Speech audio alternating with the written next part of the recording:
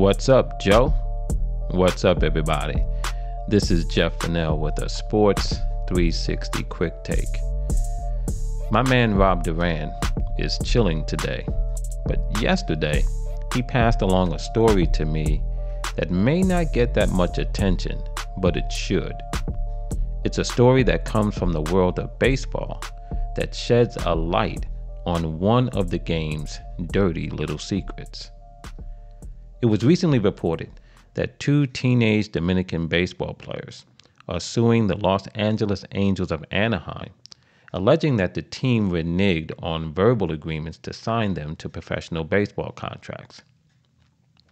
Under baseball's international entry system, players are not allowed to sign contracts until they are 16 years old. That's the rule. The reality is that for years, clubs have reached pre-acuerdos, or pre-agreements, with kids as young as 12 years old. These pre-agreements are verbal agreements that the clubs routinely pursue.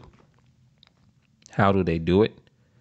Well, under the current system, each club has a certain amount of bonus pool money each year. Clubs know years in advance how much money they will have in a given year. So, although under the rules, the clubs cannot sign a player until he's 16, clubs make pre-deals with players who are 12, 13, or 14 years old, promising them bonuses out of pool money that the club will have 2, 3, or 4 years down the line. What often happens, though, is if that young kid does not develop in the intervening years as the club hoped, or if better prospects come along, then when the kid who had a pre-deal reaches the age of 16, the club may offer him a significantly lower bonus than what was promised. In some cases, the club may even pull back on the agreement altogether, as the two players suing the Angels in a Dominican court have alleged.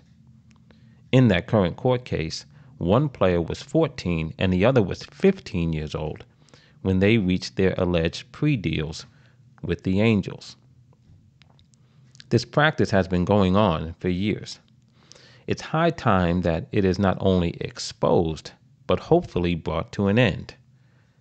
If the Dominican court rules that these pre-deals are enforceable agreements, teams will begin thinking twice about the shell game they've been playing and just wait until the kid is 16 years old before looking to enter into an agreement with him. In other words, clubs may just decide to follow the rules under the CBA. Imagine that. Understand that these pre-deals have sordid side effects. First, as I mentioned, they're against the rules. Second, they deliberately exploit kids and their families. Third, kids are often pulled out of school at 10 or 11 years old and put into the hands of buscones or trainers in hopes of getting a pre-deal.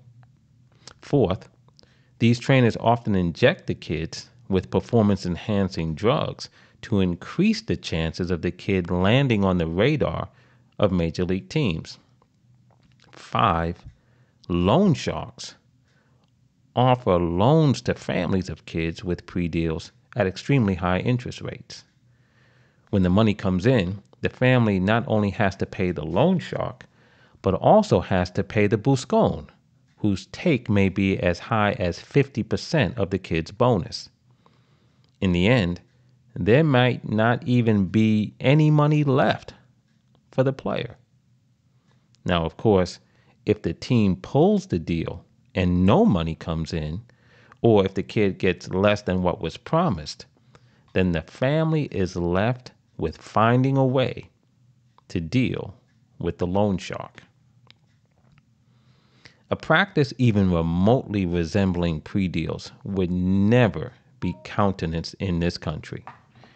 Yet it has been a long-standing practice in the Dominican, a practice initiated by major league clubs and one that would go away today if the clubs would simply follow the rules.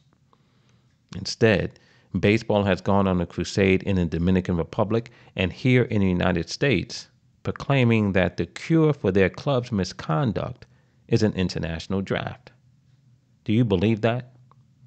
Baseball is saying they need a more restrictive signing system because the free market system currently in place doesn't work due to their own club's poor ethics and lack of morals.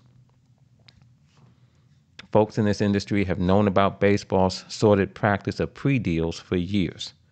Now, the dirty little secret is out, thanks to two kids in the Dominican with the courage to stand up to a cohort of men who always knew better, but somehow refused to find a way to be better.